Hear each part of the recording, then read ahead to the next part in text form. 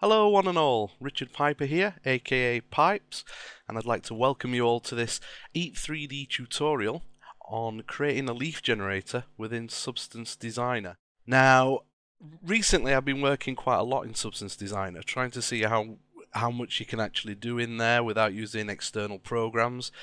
And recently I've been making a lot of things called generators. So what the generator is, for example, if you were creating a tiling texture or you were creating some sort of texture and you wanted to add lots of different random small things, just stones or grass or leaves as we're going to look at here, you can just create one leaf or one blade of grass and then multiply that out and give it all different kind of blends and also bends and things like that, so that you can create a tiling texture a lot quicker than going into, say, ZBrush or Mudbox and sculpting each leaf and then bringing them out and then compositing them together.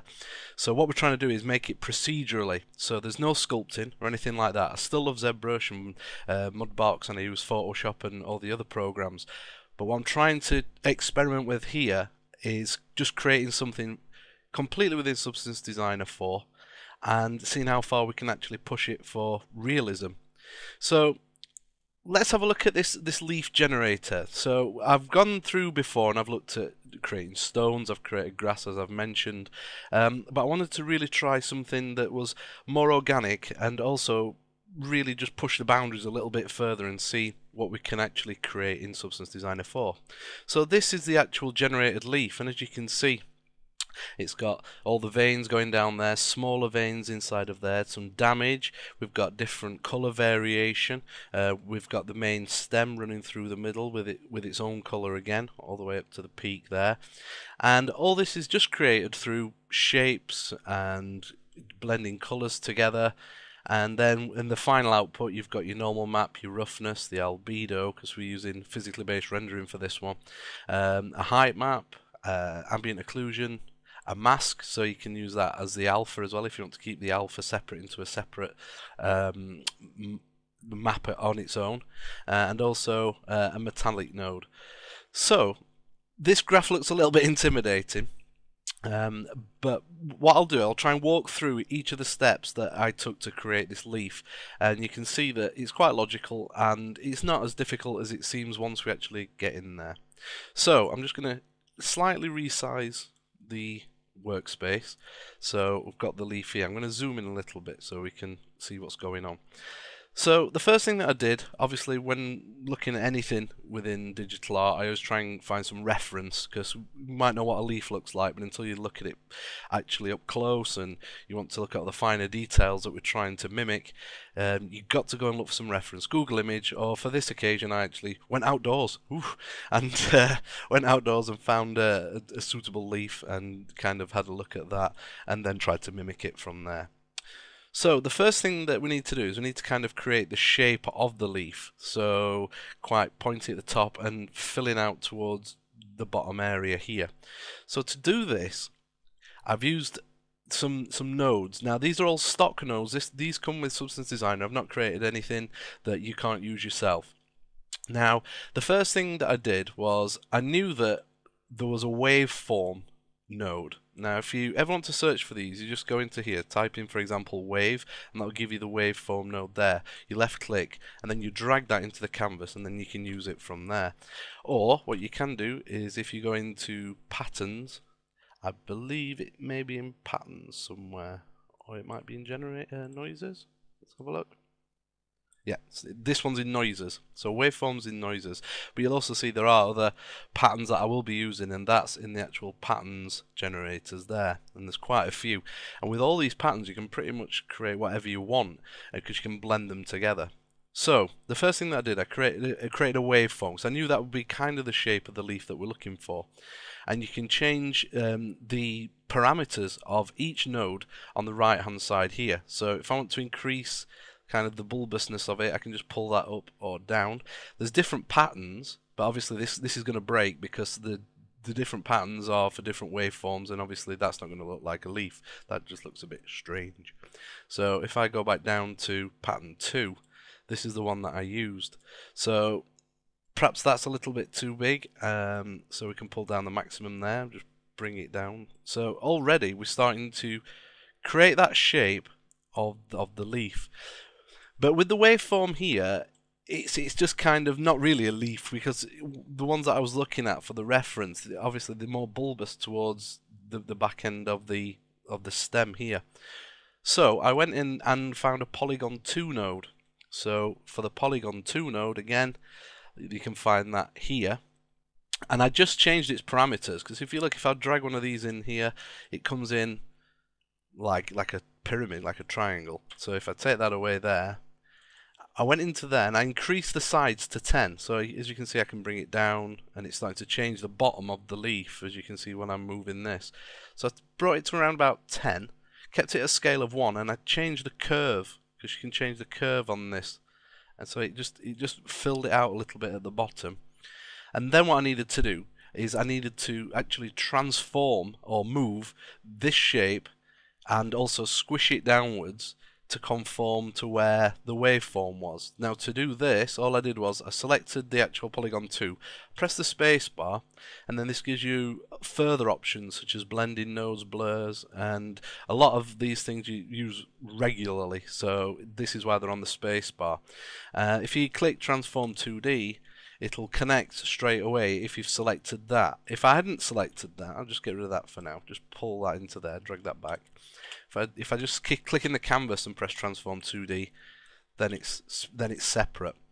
Another thing to note is, I'll just do that again quickly. If it's kind of like an orangey yellow colour, that's for RGB, and if it's grey, that's grayscale. So at the moment we're working in grayscale, because what we're trying to really achieve here is the shape, so it's like doing the normal or the height map.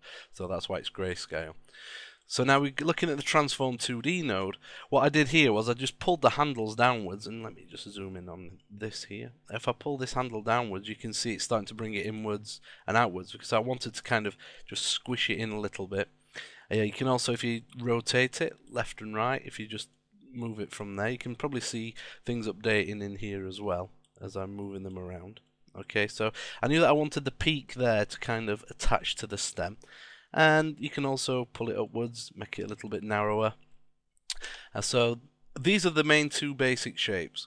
Then what I needed to do was blend them together. So if you do the spacebar again, there's a blend node. Now you can see it's kind of half and half, RGB or grayscale. So it's either going to be 2 RGB inputs or 2 grayscales. You can't mix them together. So the foreground and the background. So we kind of just, if you imagine in Photoshop, we're blending 2 layers together. So if I click on the blend, I've done an add linear dodge, because this is the blending mode. There's all different ones, multiply, add sub, and max light and max darken, but for this one I wanted to keep the white, so I choose add linear dodge. And you can see I've now got the shape that I need. So the foreground will be white and the background will be black. Within the blending node, so if I pull the opacity down, you can kind of see how it's blending in together, but I want the opacity at 1 because I just want it to be one solid object. So then I transform that again. I just did the click there, hit the space bar and do a transform 2D, and I just rotated it. And you can rotate it by clicking counterclockwise here or clockwise or 180 degrees, because I wanted it to just face upwards for when I was creating the actual leaf itself. Now what I also wanted to do, I wanted to add a little bit of edge damage, such as insects maybe eating into it or things like that. Now, I'm still experimenting with this, but at the moment I found that, again, using a waveform, but choosing pattern 9 this time, gave me this kind of choppy kind of edge to it. And then taking a transform 2D and rotating that, you can probably see that it's starting to break into the leaf, because I'm using a blend node here. So I've got another one for the other side, and when I turn this one you can see it's kind of breaking into it. I've used 2 just to give a bit of variation. Now there's probably a better way of doing that with edge detection somehow, and that's something I'm looking into myself, but I wanted to just show you so far the progress that I'm making on this. So if we look at the blend node here, that's a multiply. Okay, so that's blended into there, and then I've got a switch grayscale. This again, if you ever need to find something, you can just type in there. You can see we've got switch grayscale. There's also multi-switch, material switches, and other ones, and they do exactly what it says. It's just going to turn on or off this kind of edge noise that we've got here. So if I click into switch grayscale and click true, now it's only taking the input, because it's taking inputs from the top shape and the bottom shape. It's just taking in the one input into here, and it's just the switch is now on the top one, to this one, which is at true. As you can see, you can highlight over there, it says true. So we've got no edge damage. And then if I want to have some edge damage, I can just click that, and then I can just bring it back, and then I can alter it with the transforms if I want to add further edge damage in or not. So that's an extremely useful node, and especially if you're going to use this in another graph, because you can expose the parameter of this switch grayscale. So if you're using this in another substance graph, when you bring that into there, you'll be able to, if I right click and go expose the parameters, I can then choose I want to expose the switch and just give it a prefix of, say, edge damage. Okay, probably best if I spell it correctly. I mean, that's really bad. I don't think I was looking at the keyboard. So that's edge damage. So for the switch, and if I go OK, I can no longer change it here. But if I bring this leaf generator graph into a new graph, then it will be exposed in the instance parameters here. So instead of coming into here and having to change it each time, I can just do it from the outside in a separate graph. I hope that makes sense. So that's an exposing a parameter. So that switch grayscale is great for turning on the damage or turning off the damage. And then we've just got a blend node here to blend them together. And then we just bring in that to here, where we're going to start to look at doing a directional warp and shaping the actual leaf to give it kind of the bends and everything. Okay, but I'll come back to that one in a second. Now, I know it's quite a complex graph, but I hope you're keeping up with it. Now, let's have a look at this one. So this is weave generator. So if I go into here, type in weave, we've got all different kinds of weaves. Now, again, it's just a case of dragging and dropping this into here, and then you can change the amount of weaves that you wish, that you want to have. So you can see if you're making some sort of wicker basket or something like that, it can be quite quick. Again, you can give it different kind of shapes. So what I did was with this one, I want to make these veins that come off of the main stem. But there's kind of two types. There's the stronger veins here, and then there's these really small ones that are kind of on the leaf as well. But first I want to tackle the bigger veins there. Now they don't come off sort of like together exactly. They don't come off at sort of like angles like this, the leaf I was looking at. They're kind of slightly offset. As you can see, there's one there and then there's one there, so they're slightly offset. So after a bit of experimentation, I found that this weave generator was quite good for doing that. So if I double click into here, if I give it a tiling of just one, so if I pull this up, you can see it's tiling more in the y-axis. If we give it a tile in x of 2 and just pull the shape to say 13, you can start to see we start to get kind of like an offset kind of feel to these lines, because in effect all these veins are just lines. So what I wanted to do then was I inverted it to grayscale so that they'd actually stick out a little bit within the height map and normal map. Then we go into the transform 2D nodes again, and what I'm doing this time is I'm slightly offsetting them, so I've got some control on where these veins are going to be placed on each side. Okay, now this is a very useful node. It's called histogram scan. If I type in his, you can see it's the histogram scan node there. This is brilliant for controlling position within the actual levels gradient. So if I start to pull this down, you can see it starts to make the veins disappear, pulling the position switch. But if I start to pull it upwards, I can really make them quite strong. So this histogram switch, well, it's not switch, well, the histogram scan, sorry, is really useful for giving intensity to certain things or not giving intensity. And the contrast, again, just makes it obviously more contrasty or less. So I've normally leave that round about there for this. But then what I needed to do was, because it was going up the leaf, I needed to skew it. I need to skew these actual lines. So what I went to look for is I can't type today for some reason. SKW skew grayscale. So I dragged one of these into here, and obviously what I wanted to do was for these lines, or one of these sides to control one side, these lines to be on one side and these lines to be on the other side. So what I needed to do was skew them both different ways so that I would get this kind of like V kind of shape. So I got the skew grayscale in horizontal and ramped up the amount to 0.95 and aligned it center, and I also did that again for the other one and connected them together. So now we're starting to get this kind of skewing pattern going through for each of the lines. But because of the veins, we also needed to give them some sort of organic feel, so that's why I brought in a warp node. So the warp node, again, if you press the space bar, is down here. So the way that this works is, so if you imagine that we're looking at this top part here, and this is the warp node, that's the input into there. So if I click that, you can see you can increase intensity, and you can see it's starting to warp a lot, or it starts to come back down. So I'll leave it where it was, about 0.51. But it also needs a gradient input. So the gradient input is a purling noise.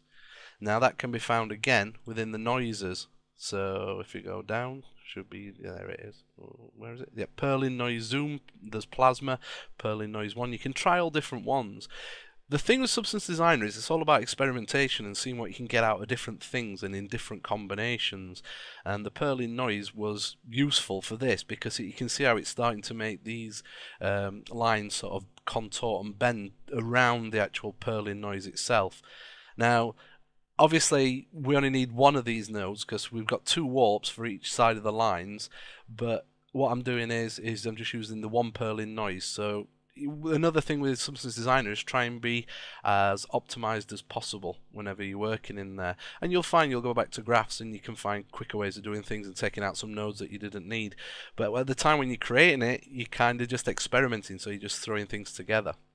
Now, the next thing to do was I needed to kind of blend the V tapering in effect. So I needed to eradicate this side and eradicate this side, and using a histogram scan and a grayscale node.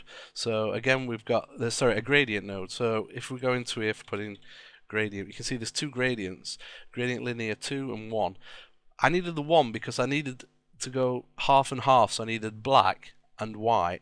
So I've used this gradient scale. Now you probably saw earlier that this was docked into this area here. If it's only going into one input, you can dock things by pressing D for delta on the keyboard. As you can see, if you keep pressing D, it'll dock it. So that keeps the graph a little smaller and a little more cleaner. But for demonstration purposes, I'll show you here. So this is the gradient. So what I've done with the good old histogram scan is I've just done a position of 0.5, and you can see it kind of moves up, and you can see how it's starting to break the actual veins in the leaf itself. But at 0.5, it's giving us half and half.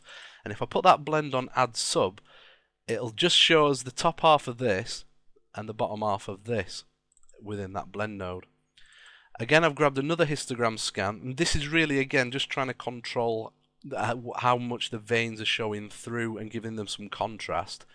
And then I inverted grayscale to obviously make them, now what I was doing is making them dig into the actual leaf itself, but then that gets converted towards the end back the other way. But you do need this invert grayscale at this point. So now this section here, okay, so this section is controlling the main veins in effect. That section's controlling the shape, and this section is just adding in these very, very smaller kind of veins and surface detail to the actual leaf itself. And all this is a cells 2. Again, I think this is actually in patterns. Let me have a look. Yeah, might not be, might be in the other one. Cells 2. Which is there. If you ever need to find something, just type it in there. So cells 2, and I've got a transform 2D, which is just slightly skewing it just to give it some detail within the leaf itself, just keeping it non-uniform in effect. And I've also got a levels command, so levels can be found by pressing spacebar, and levels is here. With the levels, what I'm doing is, at the moment, I'm just crushing in the whites to there, because I don't want it to be too intense when I put it into the blend, because I don't want it to stick out of the leaf too much. It's more kind of just like a very subtle surface detail. And I'm doing the same up here again, and I'm blending 2 in together. So these are the veins coming in after we've set that up. I've got a levels just to bring them down so they're a little more subtle, and then this is where I've got the blends coming in for these surface veins, and just adding a further one here. So you can start to see, if you can zoom in, I don't know if you can see it okay, but you can sort of see the veins are there, and they're very subtle on the surface of the actual leaf. Okay, so the next thing to do is I wanted to get the main veins to be more skewed in effect. I wanted them to really go up the leaf.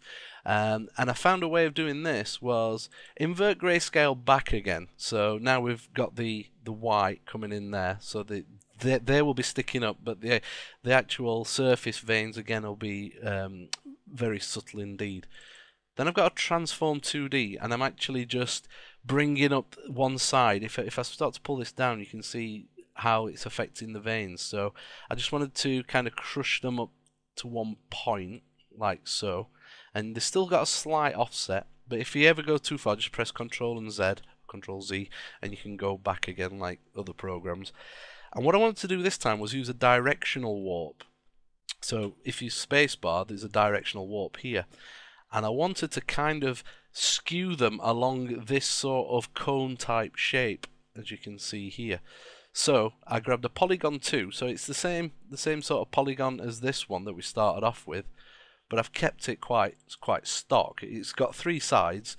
Just put the scale to 1.08, slight rotation so I can get the peak going upwards, and then a bit of a curve on it as well. And then in the transform 2D, I've just skewed it outwards. I've just really scaled it downwards. So we're just getting the top piece, which is kind of the cone.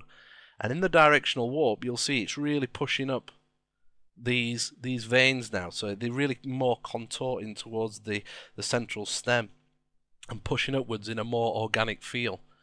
And I mean, the directional warp is not costly at all. None of these nodes are very costly at all.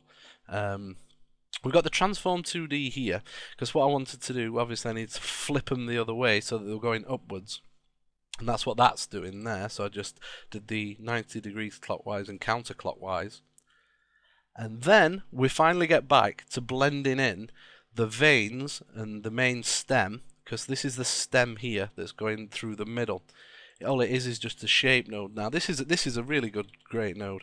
It's got various shapes in it. So if I type in shape and drag this in here, you'll see the square, there's a disc, paraboloid, bell, and there's lots and lots of different things that you can use to kind of try different things out. And all you got to do is just plug them straight into the transform 2D or whatever other node you want to look at and see what you can do with them and experiment. So what I've done this time is I just took a shape, I just took a square, and I did a transform 2D, and I made it extremely small indeed.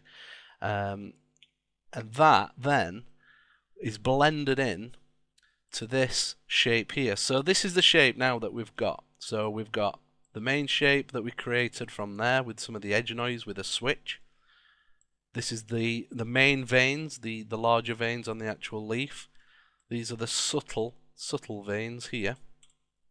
And also then we'd be giving it some more of a skew to make it a little more organic, and also going more kind of up the leaf in effect. We've also got the stem in the middle that we've just created from just a square and transformed that together, and we've blended that together into here using a multiply with a low opacity. So now we've got the shape, the damage, and the stem. Okay, so now what we need to do is blend in those veins as well, as you can see them here. I hope you can see that. You can probably just see that one there. So that's going into here. So now we blend in the shape and the veins. So this is really what it's all about, is just blending things together. So this is now bringing all this at this point to this area here.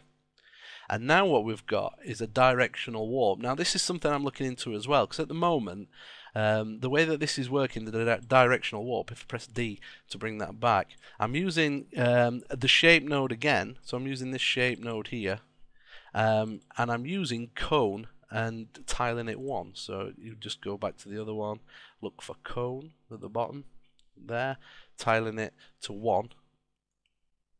There we go.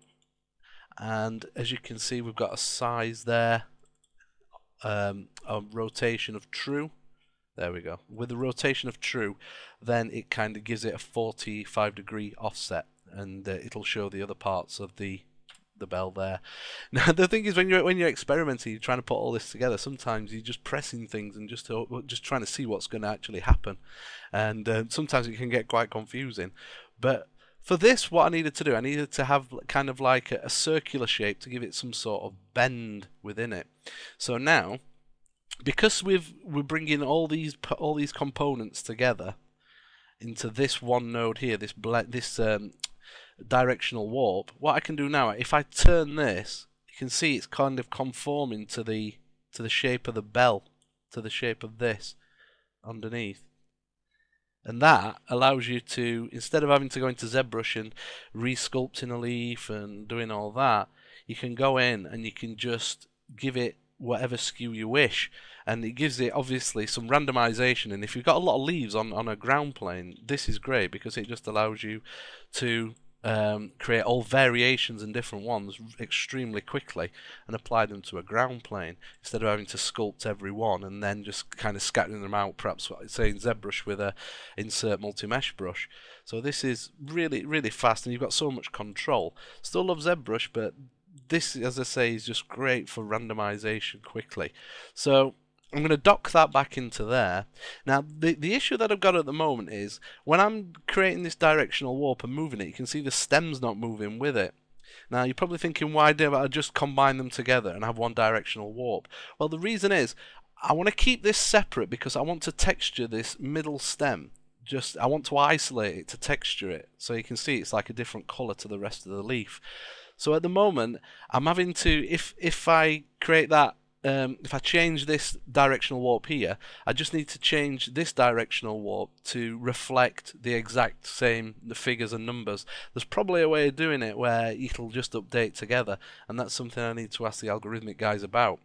But for the moment, this is how I'm having to create this leaf generator as it is now. I'm having to have two directional warps that reflect the same number to ensure that they are obviously contorting together, and that's why it's got the same shape in the other directional warp as well. So then we've got the transform 2D, because at the moment the leaf's looking quite long. I didn't want it as long as that, so what I've done is I've created a transform 2D and I've just pulled it in and squished it downwards like so, and just to make it a little more stout. And also that's got to reflect again with this stem. Now, one tip here is if I did this and pulled it down, it'd start to, by default, it'd start to tile at the top and at the bottom, and we don't want that. So to stop something from tiling within a Transform 2D node, you can go into here, go to Absolute, and then this then highlights, and you can change the tiling from H&V tiling, vertical tiling, or horizontal tiling. And just put it to no tiling so that when you do start to scale this down, it won't tile at the top or the bottom. So that's extremely useful as well. So now what we've got going on here is I wanted to kind of give it a very slight bowing effect. So it was kind of, it's dipping down at the sides and it's a bit higher at the top within the height map. And again, that's just created if I just press D on the keyboard. Okay, just move that from there to there. So all this is just, again, a gradient that you can find in here, but this time linear 2 instead of the linear 1, because obviously I want it to kind of have that gradient going from dark to white, white to dark. And then I did a transform 2D and I just skewed it in slightly so that the leaf will then just show within that section there. And then I've inverted the grayscale, as you can see, so it's just going into there, and that's mainly for the blend. So when I put it on subtract, it then you can see kind of the darks at the side and then the white through the middle. So pressing D, we can dock those back into there. So now at this point we've pretty much got our height map for our leaf, and then what we need to do is give it some colorization, and this is what this top section is doing here. So the first thing I need to do is I need to have a mask. So this is my mask here. So as you can see, that is being generated going into a histogram scan. Okay, that good old histogram scan at a position of 1, so we're only getting the whites, and then you've got the black in the background. And I'm just taking that out of here. The reason I'm taking it out of this node is if I change the directional warp, it will then change the mask as well at the same time. So there we have our mask. So what I'm doing first is I'm going to start texturing the base of the leaf. So this is my uniform colour. To get a uniform colour, spacebar, and it's there under uniform colour. So you put that into there. If you click in here, you can change you can probably just see it slightly changing on the leaf itself. This is kind of like the base background colour. And I've also put black because I want black around the sides. So that's good for if you want to extract the alpha or anything like that. The next thing what I'm doing, oh yeah, so in the histogram scan here, the mask is being plugged into opacity. When you plug it into a blend node of opacity, okay, the white is going to be at the top, so as you can see, the white is showing through the green, and the black is in the background, so where the black is in the background here, as it does in Photoshop, just using a mask as you would do in the layer stack. So the next thing is I want to add a little bit of variation onto the leaf surface itself. So again, the same mask is going into here, and then I've got a black and white spots, B and W black and white spots. They're under noises. I just drag one of those in because that gives you kind of this noisy kind of effect. And what we can use that for is we can use that to kind of create a mask again. As you can see, this is going into the opacity slot here. And we're on a multiply this time, because what I'm doing is I'm multiplying this colour into here. And so we've gone from the base colour, we're blending in some tones from that point, and then as we're going through, we're going to add another one. But this time what I did is I used a curvature node here. So this is the curvature node. Actually works on the normal map, which I'll come to in a second, but that's like the end goal for creating the normal. And then we're creating the curvature map off there, so the whites are kind of like the highlights in effect. So what I'm using this curvature node for, you can change the intensity, you can also change the format, but what I'm using it for is just to get some detail into the veins, because I wanted to add a little bit of colour into the veins, and you can see where it's white, we're going to start to get some of the colour going into that area. So I've inverted the grayscale here. Okay, so we just got that going into here with a multiply, and then I know it looks complicated from this point. I mean, all the time what we're doing is we're just making sure we're using this mask so that we're only hitting the white area. And for these blend nodes, these are going into the top, and we're using a multiply, and this is what we're getting from here, blending in the curvature with an invert grayscale. Okay, so that's the curvature, and then we're going into the blend node here, and now you can start to see, using that and using this colour, I can start to get some sort of like highlights onto the actual leaf itself. It's actually kind of doing the shadowing for it. Not too much, because obviously we're looking at a physical base rendering, but it's kind of just giving it a bit of definition into the texturing. So the next point from there was I wanted to give again some more detail into the veins. So this time I thought, well, I'll kind of use the transform 2D from where we started to skew the veins. But obviously we need to use it from this point, because that's the way that these veins are now facing. So I've got this one, okay, going into here. Now this is a levels command, and that's just to, as you can see, it's changing it quite a bit. If I just move that back to where it was, in fact Control Z, you can see I'm using this one into here, another blend node. It's just purely all blend nodes as it goes along, just adding things on top of each other. We've got the mask, so we only get it shown within the actual white area. We've got these kind of veiny bits going into there, and then we've got like a brownish colour this time on the uniform colour, and as we go in we can start to see we're getting some of the brownish kind of tones going into the leaf on the actual veins. And then we've got another blend node going in again. We just this time what we're trying to do is we're taking it from here this time, because what I'm doing, mate, I'm always experimenting, seeing what happens if you take it from different blend nodes instead of just the same ones all the time, or the same kind of noises. And what I'm using this one for is this one here. When we created that black and white spots, we had that kind of noise going on. Well, if we plug that into a histogram scan and change the position and contrast, we can start to kind of like isolate just certain areas where we want sort of like this yellow damage on the actual leaf, and where the darkness is on the actual leaf there. So this is just controlling that kind of like surface yellowy kind of damage. So the way that this works is it's going two ways actually. It's going down here because it's adding in to the actual height map and the normal map, because we need to reflect where the holes, the small holes, will be. Again, we're using another histogram scan here, so if I increase the position, you can see we're starting to get more damage onto the leaf, and if I go the other way, we're getting less. And that's what this histogram scan's doing here. This one's great as an overall control, but then when we start to go into the actual normal map, I've got even more control with the second histogram, and they don't cost hardly anything. And the same here with, I'm inverting the grayscale because I want them to actually go into the actual leaf itself, because if it was left like that, then it would actually stick out of the leaf. I want them to go in so that they're black, and that's going into this blend node here, which is blending in with just the base shape that we had after we'd done all the blends together of the height map. So then we've got the noise, and that noise is then just being outputted to a height normal blender. The normal is just a normal color itself. I think actually you can find that under here, normal. I'm just plugging that into here because we want to in effect blend the height map with just a normal color. So I'll just press D to dock that. Make sure it's OpenGL, and then I can just change the intensity of the height of the normal map.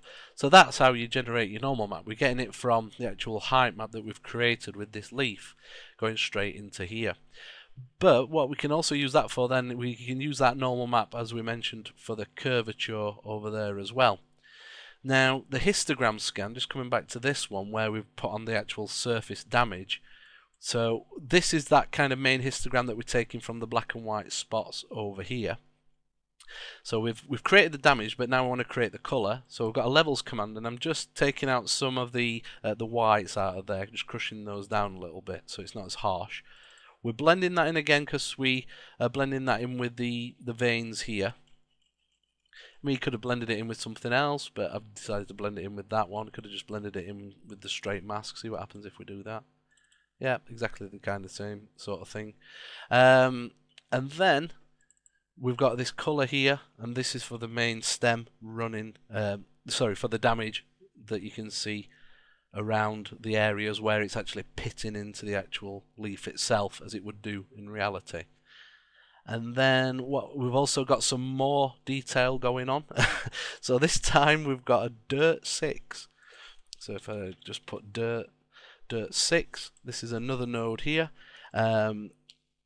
It's just the small speckles, and it just gives it even more variation. And I'm doing the same thing again with the mask, going into a blend, so we just get the speckles into there. Instead of using the black and white noise all the time, we're trying something different. And then I only want certain parts of it, so this time I'm using the levels first just to take out, as you can see, we're just making them a bit sharper, the whites, creating some of the blacks. Going into a histogram scan just to control how much I want the position or no position. It's very subtle on the actual leaf itself. And then this is this time blending in these colours into small speckles. You can probably see these kind of colours here into small speckles. Pressing D just to take these out. I've got my black and white spots again here, but this time I'm just using a black and white spots to kind of blend these together. So I don't want to kind of use just a certain part of it. In fact, I could use this one. If again, you're always looking at making the actual graph a lot more optimized. Instead of that one, I can use this one. It's going to do the same. Go ahead, delete that one. So that's what you'll find. You'll start to go through your actual graph, and you can see along the way that you can actually optimize it as you go. Because at the time, when you're creating it, you're probably thinking, oh, I need a black and white spot, so I'm going to try this, I'm going to try that. And you forget that you've already got one. So this is great, but now you can't dock that because it's going to two different nodes. It's going to this blend node here, and it's also going to this blend node here. So you can't press D on the keyboard, it won't dock anymore, but that's fine because we can see exactly what's going on. So this is the blend node here, and we're just blending in two of these colours here. We're kind of like a bluish grey and some reds, blending those together. Using this noise mask that we've just created into the opacity and blending that in, and then we're starting to get these kind of like small speckles. Everything's really subtle, but once it all comes together, it makes it look quite realistic, and I think that's the key to it really. Now if we look at this one, Let's see what we're going with from here. Now this should be the stem. Yeah, so this is the stem. So I'm taking it from here because I want to isolate just the stem itself. That's why I've got 2 transform nodes and 2 directional warps, because I'm trying to keep this isolated. But unfortunately, I've got to make sure that the details are the same on each of the nodes between these 4, as we mentioned earlier. So the transform node is going into here. Okay, so that gives us our stem. I'm just doing a bit of a levels there to give it some more contrast. I'll press D to dock that. And then that's going into here. And what we're doing now is we're kind of blending all these together to make the colour of the stem. So let me just open these up. So D, we've got a D, D. Okay, D. D. You've probably seen what I can do here, because again, I've done it again. There's a black and white spots, but we can use the one that we've got here. We'll plug that into there, get rid of that one. So yep, we're optimizing as we're going along, which is great. And you'll probably come back to this graph in a few weeks' time and still see things you can optimize. That's the great thing about it. So histogram scan. I'm just taking out some of the black and white spots, because what I'm trying to do is just give a little bit of detail as it's going up the actual stem itself. Very hard to see, but I know it's there, and it's very cost effective. So we've got some red tones, and we've got the kind of the base kind of brownish tones, and we're blending that in, and we're just bringing that in with, like, there we can see, using this histogram scan. I can increase the position of that and add a little bit more in. You can probably see it just changing on the stem of the leaf there. Okay, and then from this blend, which is on an add linear dodge blending mode, I'm just using the levels again, just to give a bit of control to brighten it up a little bit, and a hue saturation, just giving it a bit more saturation into there also. And then finally we get to this point here, where we've got the leaf itself with all the spots and all the speckles, and for PBR it's great, physical based rendering. There's no shadows or highlights or anything like that, it's just pure colour. And again, so that's from the stem, so that's the stem is the last part there. And then this is the final output node. We've got a hue saturation again, just to give a bit of control on the lightness there, and there you go, and that's the actual leaf itself. Okay, so you want to make sure that you look at the charts, the PBR charts, and make sure that the luminance values are correct. I've checked that, and that should be fine. This portion here is actually the roughness for the actual physical base rendering. Quite basic actually, it needs a little bit more work into it, but as you can see, where it's white it's going to be non-shiny and quite a broad highlight, and where it's darker you're going to start to get a bit of a shine. You can probably see if I just move it across, you can kind of see the shine there where it's a little bit darker but the stem isn't, so it's kind of just giving it a bit of variation. And the way that I created that was just taking the actual colour before it goes into this hue saturation, giving it a grayscale conversion. So I'm taking it from RGB into grey. If you press the space bar, you can see it's there, grayscale conversion. So that'll turn an RGB into a grayscale. Pulling this into the levels just to brighten it up a bit, because that's too dark, it was too shiny. I'm also adding in from here some of the other details, just giving it a bit of surface variation within the roughness. That's going into an invert grayscale, because I wanted to, where the damage was, I wanted to make it quite white so that it wouldn't reflect as much, I wouldn't have any shininess. As you can see, that's what we're getting there. Bringing the levels just to bring it back up again into the whites, because it was getting quite dark again at that point. And then I've got a blend here, and this is for the stem, and that's coming from that transform 2D again. That's going into here, and then that's just giving me sort of where there's going to be no shininess on the stem. Could add a little bit of variation into that as well. And we've got one final node here. If I just do this, invert grayscale, okay, and that's just creating a mask so that around it is non-shiny. So the way that I'm doing that, I'm just taking the mask itself, inverting the actual mask, uniform color of white, because that's what I want it to be around the side. That's being used as a mask, but the other way around, so it won't touch the leaf inside this time. It'll just affect the the outer area, and I wanted that to be white so there's no shiny edges or anything like that or any artifacting, and that goes straight into the roughness there. We've looked at the normal map. Now this is the height, so the height is just coming straight from here when we added in the final bit of damage, so that's going into a height node. So you can output all these maps and you can put them into a different program, and then you've got a leaf that you could use in a different program as a texture. And ambient occlusion, you can actually find this in here. Typing AM ambient occlusion, that needs the height going into there. Then you can control the actual spread of the ambient occlusion itself. Another way probably could be to bake this out using Nold or something like that, using the height map, the normal map in Nold, and creating your own cavity maps, and also the ambient occlusion if you want a little more control. You could use that. If not, you can use this ambient occlusion node, and you can see that's the ambient occlusion. I've also separated it out as a mask as well, so you can take that mask in case you need that in some other program. And the metallic, obviously, it's just going to be black because it's a non-metal. If you ever needed to add another output, we say you want another map generating, if you press the space bar and press output, you can see you start to get these attributes here. There's an add item, so if I click that, RGBA, diffuse, and then I can select an emissive, an ambient, a mask, a normal. So if I click bump, I can turn that into a bump, and then you just make sure you go bump for the actual identifier, bump for the label, and then if I click on one of these, you can see it says material under group, and then you just put material under group, plug in whatever you required into there, right click, and then view outputs in 3D view, and then the 3D view will output this new output node you've got there. So quite a large graph, that one, but as you can see in the end, I think it looks quite nice. I think it's still work to be done on it, and you can always tweak forever because no piece of art's really ever done, is it?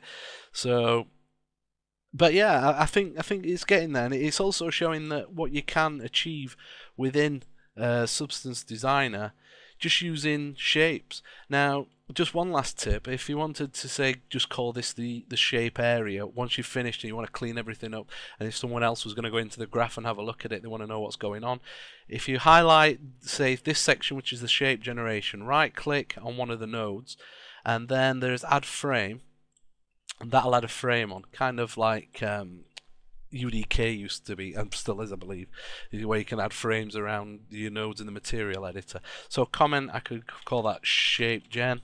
Oops. Shape gen, and then you can see you can just drag these around, and then obviously within this box here, then you know that this is the shape generation. You can put a description on what's actually going on, what's happening. So that could be quite useful here, where I've got these 4 nodes that need to be the same. I could put a frame around those, and then just put sort of like directional warp, and just put ensure that both directional warps have same values, same as the transform 2D has the same values, and that way anyone going into there will know what's going on if they needed to change that. But hopefully I can find a way so I can tie them together so you wouldn't have to do that anyway. So yeah, so in the end, what you can do from this point is, once you've created sort of like, this is your shape gen, this is your leaf, okay, you've now got this here. So if I just go quick save all, this is the leaf generator, the parent package, and this is the actual graph itself. What I've got here is, for example, a grass test. So this is something I've been working on previously.